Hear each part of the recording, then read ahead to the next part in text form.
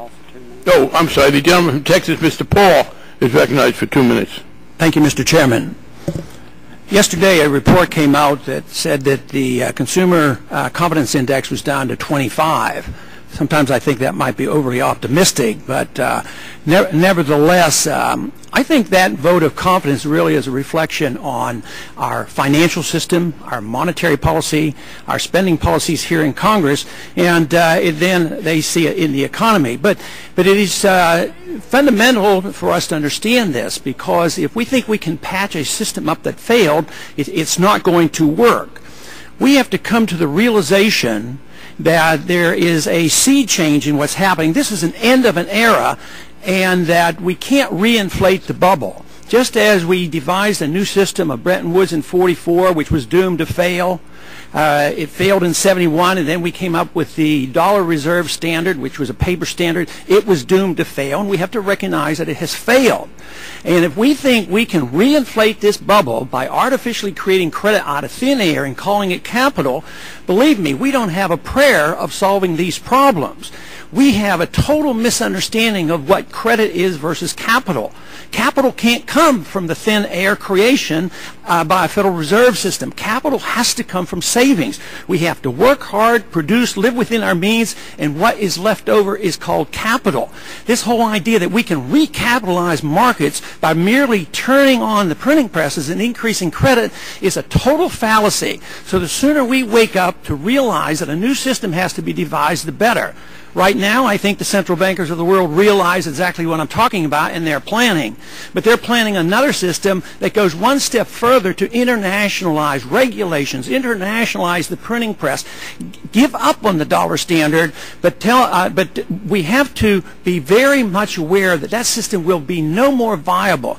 We have to have a system which encourages people to work and to save. What do we do now? We're telling consumers to spend and continue the old process. It won't work.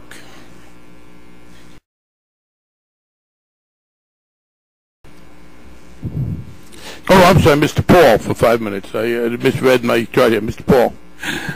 Thank you. I have two quick points I want to make. I want to restate the point I made earlier about credit not really being capital. And I think that's an important point to make, because we work on the illusion that if we can create credit units at the Federal Reserve System, inject them into the banking system, we have capital. And I maintain that capital only can come from hard work and savings. And I think that's an important distinction. Also, will the gentleman suspend? If members are leaving the room, please do it quietly out of consideration for the members who are asking questions. Let me repeat to my colleagues on leaving the room, please hold your conversations till you leave. Gentleman may continue.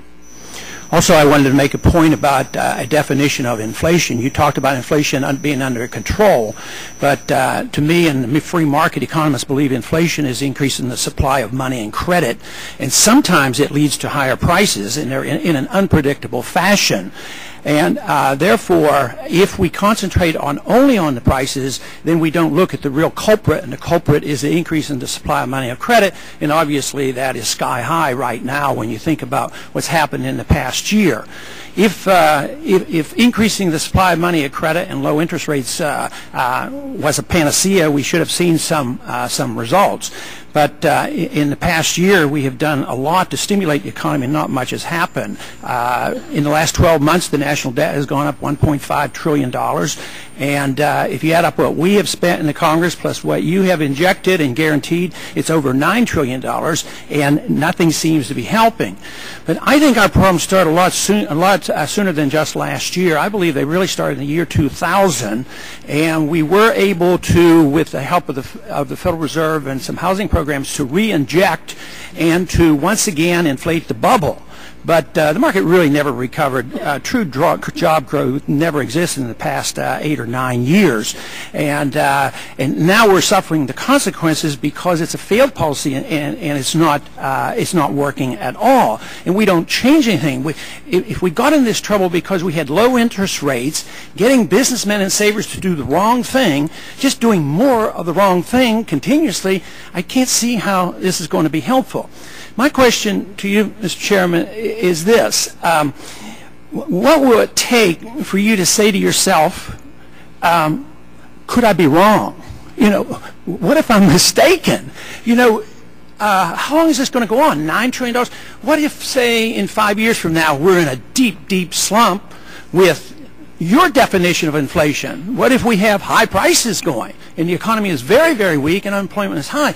Would you say to yourself then, boy, maybe I really messed up. Maybe I was on the wrong track. Maybe the free market people were right. Maybe Keynes was wrong.